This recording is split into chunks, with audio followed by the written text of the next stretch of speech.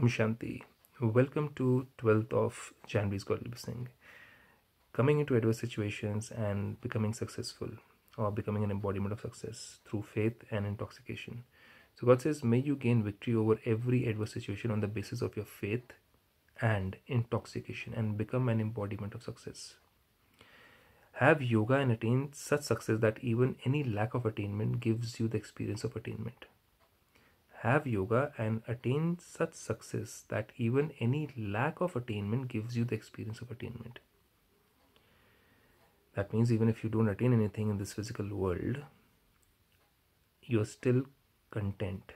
You still feel as if you have everything.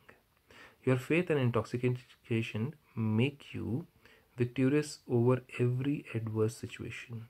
That God is with me and everything is going great and everything is going in the right direction.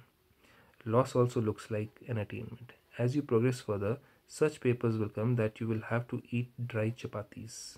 What is saying that? That such papers will come in your life that you will have to eat dry chapatis. However, with your faith, intoxication and power of success in yoga, with your faith, intoxication and power of success in yoga, that means a connection with God and intoxication and faith in God, those dry chapatis will become soft. That so much of faith, so much of intoxication and so much of connection is there with Shiv Baba that we will feel as if the dry chapatis are also soft. You won't be distressed. Now this is a state of mind. Just keep your honor of being an embodiment of success.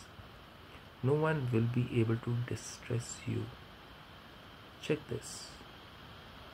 So just by keeping your honor of being an embodiment of success, no one will be able to distress you. Check this. If you have any facilities, use them comfortably, but make sure they do not deceive you at any time. If you have any facilities, use them comfortably, but make sure they do not deceive you at any time. That means if you are using, let's say I'm using this mobile phone and for some reason I'm not able to record, or there's some problem in the phone, it gets hanged or some issue comes, or internet is not there, I'm not able to do a recording. So how should I be? Should I feel deceived by them? Should I panic? Because if I panic, I'm getting deceived. If I say, oh, why not? Oh, if I make fuss about it again, that means I'm being deceived by it.